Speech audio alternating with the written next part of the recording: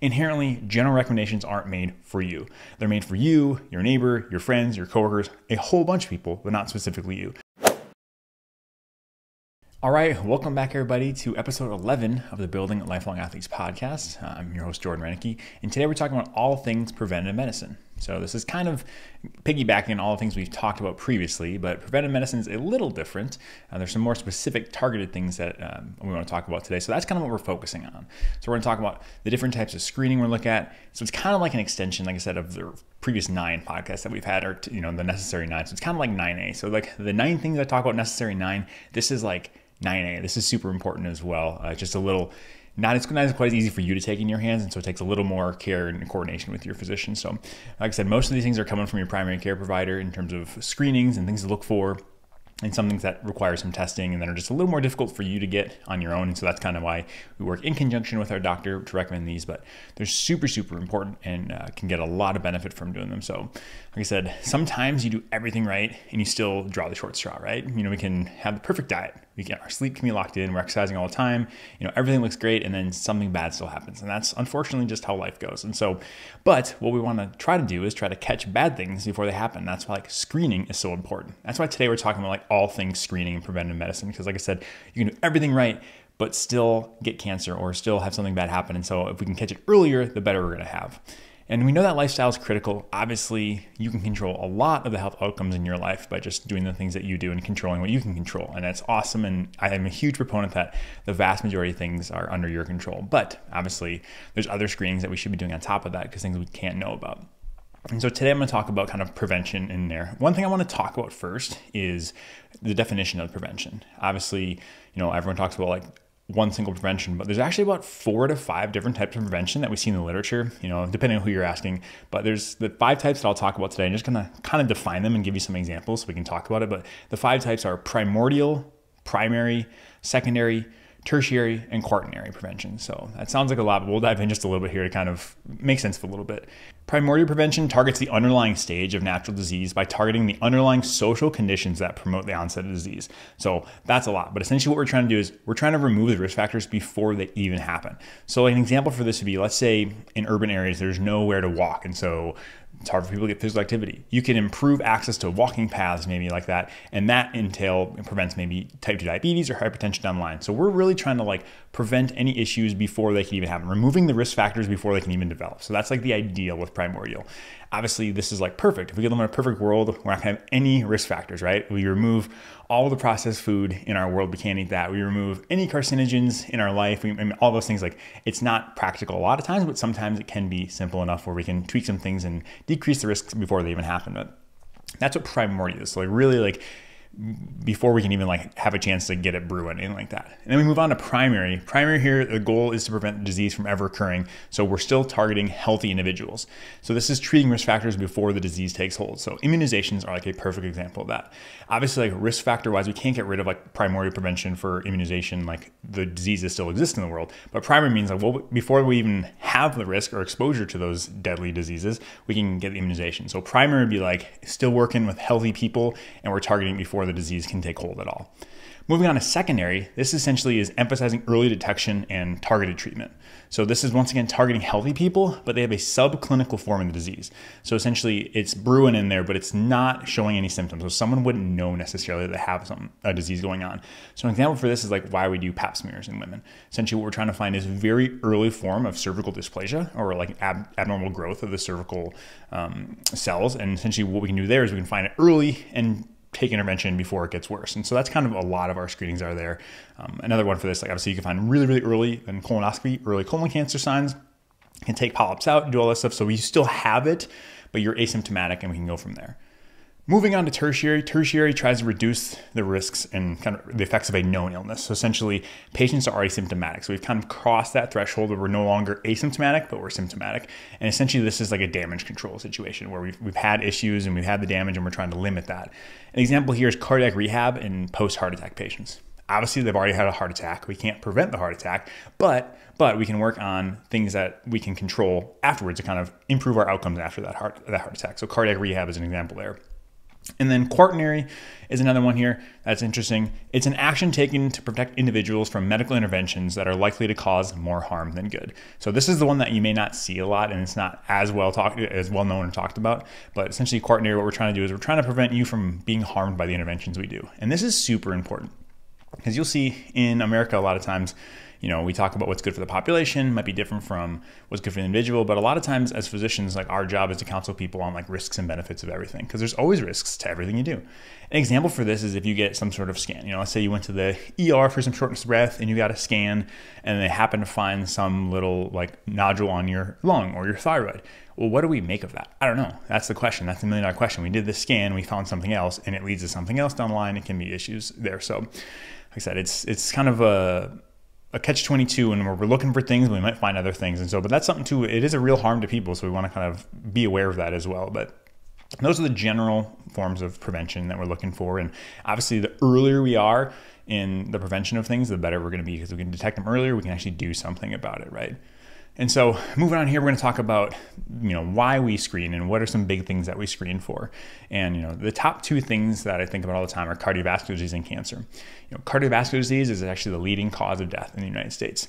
1 in every 5 deaths is related to heart disease. Like I say, it's coronary artery disease is the most common type, and it's just so prevalent. In fact, 805,000 have heart attacks per year in the United States. And so I think 805,000 people, that's a lot of people having that. So it's a huge problem, has tons of morbidity and mortality. And so this is something that we should be looking for and trying to screen. On top of that, then we have cancer. Cancer is the second leading cause of death in the United States. In fact, there's 1.9 million new cases of cancer diagnosis in 2022, or about 5,250 new cases per day.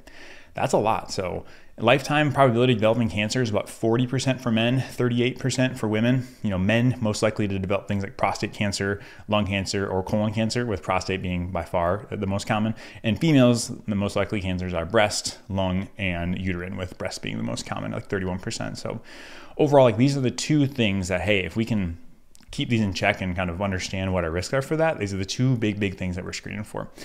On top of that, there's lots of other things. I kind of want to walk you through the USPSTF, or United States Preventative Service Task Force. Say that 5 times fast. It's kind of this overarching organization. It is a huge organization, actually separate from the government. So that's kind of nice to know we have some separation there. And they kind of help deliver recommendations to the entire United States on like what we should be screening for. They kind of help decide who gets what screening and when and why. And they look at like really a total body of evidence. They have the huge, it takes a lot of time to kind of come up with the recommendations, because they look at a huge body of evidence and they kind of have the population in mind.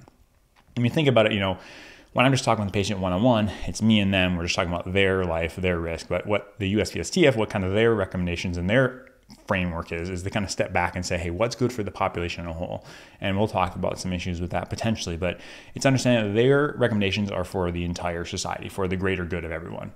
They have some really cool resources that we have. They have a website, which I'll link the website and the app in the show notes, but they have all their information on a website that you can kind of see, hey, what should we be getting screening for? When should we be getting it?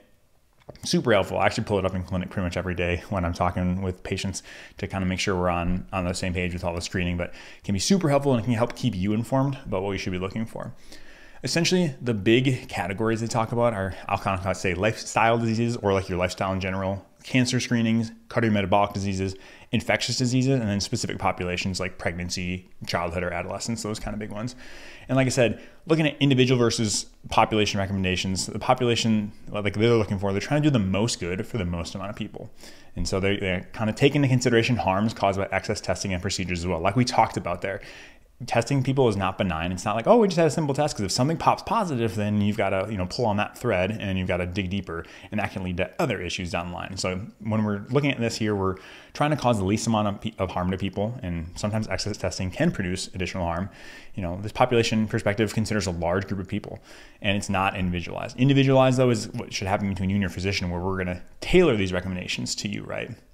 Like, let's say you have a family history of pretty extensive cancer somewhere. That may require a more intensive workup, more thorough workup, an earlier workup, or something like that. And so everything's going to be a little different. You never want to just have a blanket thing. So like I said, you may also want to be more aggressive in your screening, and you're okay with maybe getting false positive on something or leading to some more invasive procedures if that eliminates your even the consideration for something else. Like I said, everybody's going to be different, but inherently general recommendations aren't made for you.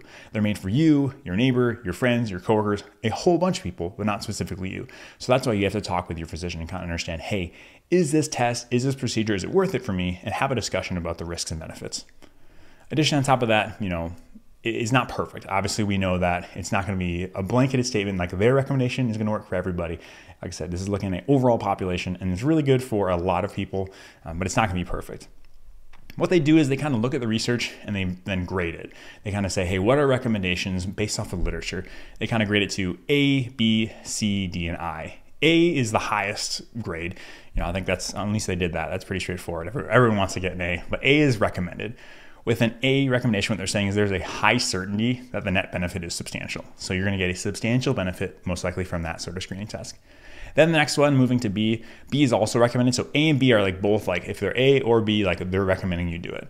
But B means there's a high certainty that the net benefit is moderate, or there's a moderate certainty that the net benefit would be moderate to substantial. So once again, pretty much saying, yeah, we're pretty convinced this is going to be good for you in the long term. So A and B is like, yes, like pretty much no questions asked, we should be screening for this.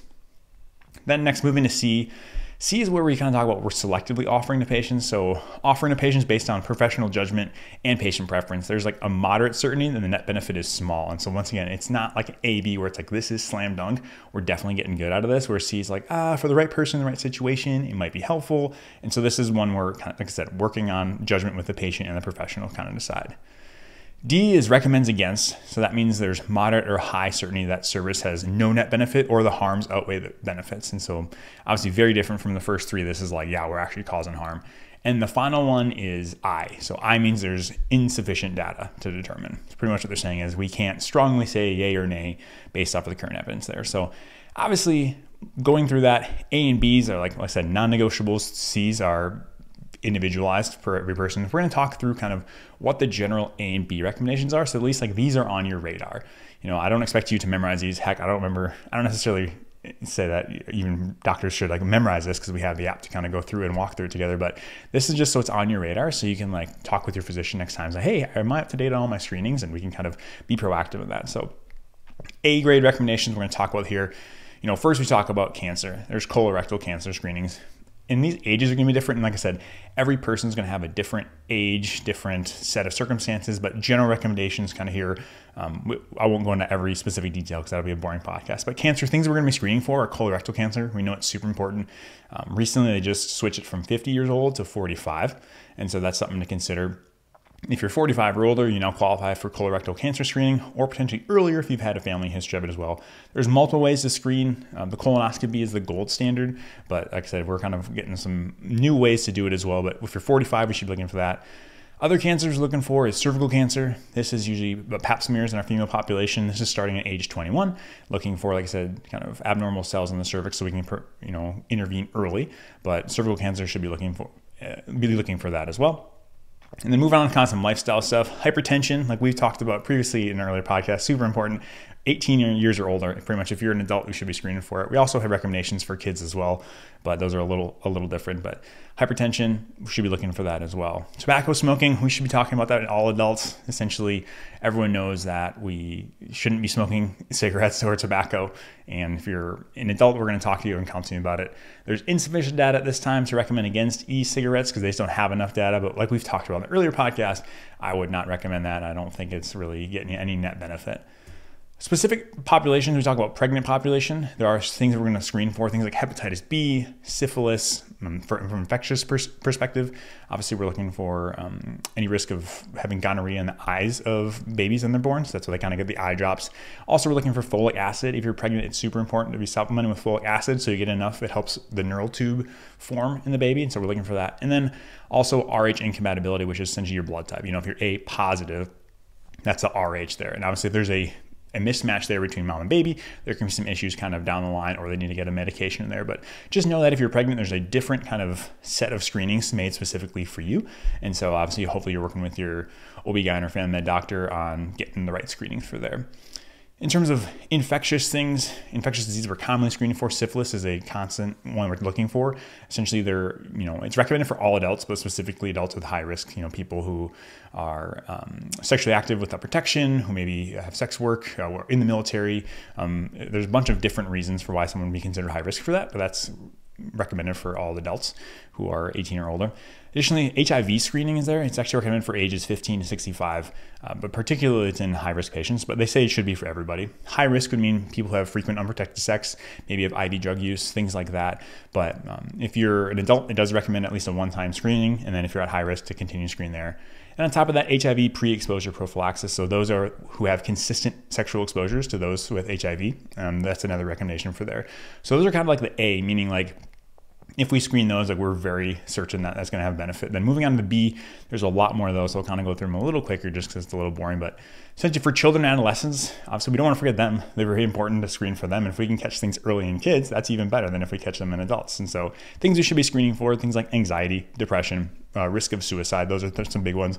But some other ones too, we want to talk about tobacco use. We want to make sure they're not having any tobacco use. They should always get screened for vision to make sure that their vision's okay, and then looking at dental caries or kind of cavities as well, even just screening for that. And also we should be screening for obesity in childhood, as we know it can have some long-term consequences as well. Some other infectious diseases, not necessarily in kids, now going back to adults, is we should be screening for chlamydia and gonorrhea in sexually active patients. Should be screening for hepatitis B, asking about STI exposure, and then hepatitis C as well. That's getting recommended for screening for most people who are adults. Also kind of looking for like latent tuberculosis, if you have any exposure to that, history of that. Those are the kind of infectious ones. And then kind of the ones we've talked about before, cardiometabolic ones, we should be screening people if we need to start on a medication for cholesterol in terms of lowering their cholesterol. Should be screening for prediabetes and diabetes, like we mentioned. Should be screening what their diet looks like. Are they having healthy dietary patterns? Are they getting physical activity? And so that actually is like, I just want to stop right there. That actually is a recommendation. We should be asking for healthy diet and physical activity for cardiovascular disease prevention. So hopefully your doctor is talking to you about that, but I understand you have 20 minutes, you got to get in, got to get out, but that's super important to at least like mention it and to have you talking about it. Obviously, if you're watching this, you're probably super into that. And so it's not necessarily as big a concern for you, but it's something that you should consider and make sure we're talking about that. Other things we're looking for, something called an abdominal aortic aneurysm. It's an aneurysm inside one of the blood vessels of your abdomen. Just make sure you don't have that. And we should also talk about weight loss in terms of to prevent obesity-related morbidity, mortality. So those are kind of important things as well. From a lifestyle perspective, we're going to talk about, the patient have unhealthy drug use, unhealthy alcohol use as well, intimate partner violence to see if there's any concerns there. From a lifestyle thing, also talking about osteoporosis screening and fall prevention in our elderly to make sure that everything's there. For mental health, we're going to talk about screening for depression. As every patient who gets in, you probably get some sort of screener. That's pretty typical that we do in the clinic, that make sure you have that. And then more specifically on the cancer front, we're going to talk about some cancers like screening for lung cancer, breast cancer, should we start breast cancer medication, BRCA or the BRCA gene, see if there's any additional screening we should be doing based on that. Talk about skin cancer prevention. So a whole bunch of cancer screenings like we talked about. And then once again, there's other additional pregnancy recommendations as well. Like, do we need to start an aspirin to prevent preeclampsia? We're screening for gestational diabetes, healthy weight gain, all these different things that we have. So we have a lot of them here. So that was a whole lot I ran through. I just want to literally just get them on your radar. I don't really care that you need to know them. I don't think you need to, but I just want to put them out there so that you can have that conversation and you can be informed. If you say, hey, I've never even been asked, I'm 50 years old and I've never once been asked for X or Z, or I am 60 and I've never been asked to do a colon cancer screening, things like that, just to make sure, sometimes things happen and you see different providers or you move or whatnot.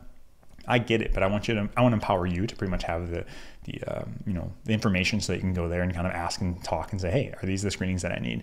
And so, like I said, from the USPSTF, it's kind of controversial for some things. Like, people can kind of gripe on them and say, hey, well, what's going on? Like, all they care about is the population. And that's true. All they consider is like the general population, not specific individuals. Like, one specific example is that the USPSTF doesn't recommend PSA or prostate specific antigen testing for prostate cancer, because they've kind of found that they see in the overall that they were getting lots of people who had positive PSAs, and they were getting, biopsies and these invasive things that led to issues down the line. And they say, hey, it doesn't seem like it's worth it for finding it. Whereas like the Urological Society recommends it. So there's some discordance between specific societies and people's opinions and the USPSTF. And so it's one of those things where, it's interesting, and it's going to kind of come down to a conversation. The question is, how much risk and how much morbidity are we willing to have. There's other tests, other procedures that can lead from positive screenings, and that's really the question is. So it's really tough, but at the end of the day, everything should be customized to you. You should be talking with your physician. You should be doing some research. You should be understanding, hey, this is the risk I have. This is what I'm comfortable with, and working from there. One thing I did want to mention as well that's kind of making its way around the internet is full body imaging. So essentially people are getting MRIs of their full body. And so this is not obviously recommended by USPSTF. It's just not feasible from a population health perspective, but it's kind of interesting. MRIs, we know it's an imaging modality that uses like really strong magnets to create super detailed pictures. It's really safe. There's no radiation to it, unlike CT scans. And like I said, it's becoming more and more popular now. The idea is that you can kind of get this whole body scan to kind of see, hey, is there anything going on that's wrong, quote unquote wrong. The pros to this is, hey, like we might be able to potentially detect cancer earlier. If you find a tumor on a pancreas on an MRI when it's really early, it might be beneficial. We have no pancreatic cancer screening tools. Like there's no test for that. There's no blood work, like nothing that we have, anything like that. So it is possible that we can find earlier masses, earlier areas of concerns, or conditions that we don't even screen for. And so that's definitely kind of the idea of what's going on there. Things like aneurysms as well, they don't necessarily show up all the time. We talked about the abdominal aneurysm. We can usually see that with ultrasound. There might be other ones like in the brain that we can't see or we don't screen for. So you can definitely find things earlier with these scans. That's like the general ideas for like the pros, like, hey, I want to know as much information as I can, and I want to look at it earlier. The cons are essentially financial. Most people, this is not a financially feasible thing to do. I was kind of looking at a couple places that offer this, and it's about $1,000 for just a torso, what, $2,500 for a full body. And that's really expensive for most people, especially if you're paying with insurance on your normal screenings.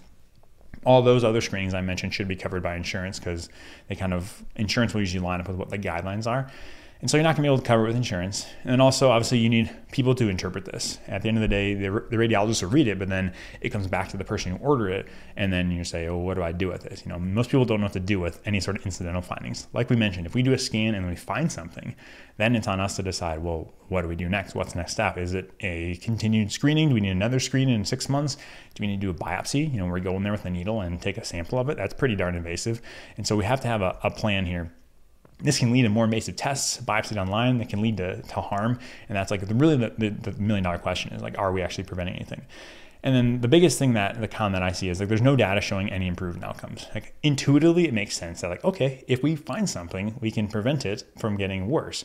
That does make sense. And that might be the case, but right now there's like 0 studies that I could find that show like early MRI that we, if we do this for people, it prevents this outcome later down the line. Once again, it seems intuitive, but I've definitely been wrong before where something seems intuitive and actually doesn't help. And so it's one of those things where right now the data is not there, but it's really gonna come down to you. The question is it worth it? Well, it depends. If you've got a bunch of money burning a hole in your pocket, it might be for you. It might give you some peace of mind and that you're finding stuff before it's getting any worse. But there's also a real chance that this leads to like additional tests, radiation, harm, interventions that you could have avoided had you never had this screening. So you're really gonna have to decide if it's up for you or not. If you really want to do it though, you've got to do it with someone who's willing to go over the scan with you and can manage any complications or further investigations that come up. So you have to have someone to kind of walk you through it and kind of understand, have a plan with. Once again, hopefully that's just your physician that you're talking about, but this is usually something that can't be ordered. Like literally, if you come into your general doctor and say, I want a full body MRI, they're gonna look at you and be like, no, I'm not doing that, because it's just not a typical thing. It's like not covered by insurance. And there's specific like companies that do this now. I'm not going to like name any brands because I haven't done enough research to kind of vet any of that. I personally haven't done this yet, haven't prescribed it, but I definitely seen it making waves on the internet, and I thought I wanted to look at it there. So I just kind of wanted to just a little sidetrack there to say it's not evidence-based, but it's definitely becoming more popular, so I want to at least talk about it. And so at the end of the day, like I want to give some practical takeaways, right? So we only have one life and we want to live it as full as possible. And so we want to, be healthy and lifelong athletes. I get that. So at the end of the day, my recommendations would be everything in the A and B that we talked about from the USPSTF is a good place to start at the minimum. These are essentially non-negotiables, and like it's pretty, effective, and the data shows that we should be doing that. If you have more specific concerns or a family history, then you might qualify for more. And once again, that's where talking to a physician is going to be really, really important. And lots of these we've already covered. We talked about diabetes, high blood pressure, high cholesterol. They're all, included in these screenings, and just once again shows how important they really are. And so it's really, a lot of things that you can control, and then on top of that, things working together with the, maybe more advanced imaging or whatnot that we can do. So, but every decision you make for screening will be a conjunction with your physician. Like I said, it's going to start with you, and you're going to talk with them. We're going to have a personalized discussion. And at the end of the day, I think that's all we can ask for, is like, we really, really just want to do what's best for you. And like I said, working with a team to kind of come up with what you're okay with and what like risk you're allowed with. So at the end of the day, USPSTF recommendations, I would say start there. Whole body imaging, that is something I don't do yet. That is something, if you want to look into it, you can, but the data is just not there yet. And it's not, going to be a broad recommendation at this time. But that's kind of the prevention medicine topic that I want to talk about there. Thanks so much for listening. I really appreciate it. Like I said, not the most exciting one, but this is kind of laying the foundation for what I think we need to do to kind of be, healthy for life. And so once again, thanks so much for listening. I really appreciate it. If you enjoyed that, if you like, subscribe, or share this with a friend, that would mean the world to me. But thanks again. Now get off the internet, go be active, have a great rest of your day. We'll see you next time.